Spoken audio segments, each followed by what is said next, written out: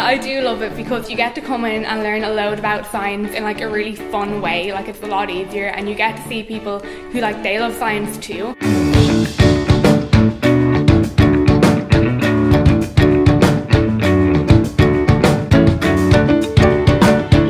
Trinity Walton Club is a very unique opportunity for young people to come inside the walls of Trinity, work alongside PhD STEM students and express, shape and grow their interests within STEM. Each week at the club the students partake in 3 streams of activities. An S, which is the science aspect, the T and E, which is the tech and eng combined, and the third stream of activities is mathematics.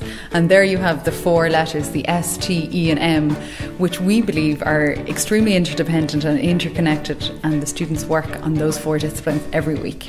Trinity Walton Club was named after Ireland's Nobel laureate in the sciences, that's E.T.S. Walton, who was in fact a Trinity professor and student at one time. And the students are called alphas after the particles that were critical to E.T.S. Walton's Nobel Prize winning experiments. The team of educators at the club are doctoral researchers working on the cutting edge of STEM research, and they act as, critical role models for these young people.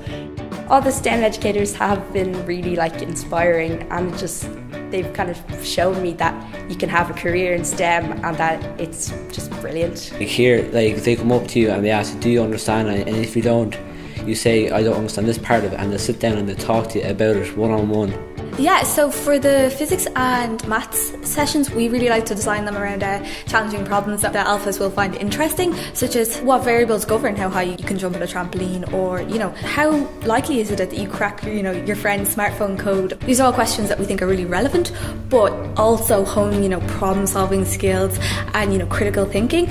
You just kind of see STEM happening a lot more in the world around you. Like, if you're even just looking at traffic lights, you're like, oh, that's so cool. There's obviously a load of coding behind that for when everyone goes. It's just so cool. Engineering is separate. They learn about programming, Arduino, a lot of technology that would be relevant to them, such as how the smartphone works or how a computer works. And at the end of the year, they get the opportunity to address a societal issue that they see a problem with and make a STEM project. Yeah, I think I've learned a lot more about physics and maths, and it's really great to meet up with other young people who love STEM as much as I do. Of course, increasing my math skills and stuff like that, but also teamwork skills and cooperating with other people and learning how to communicate with them and things like that.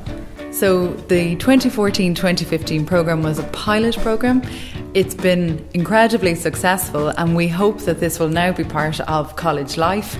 So we've big plans to expand, and we see a bright future for Trinity Walton Club.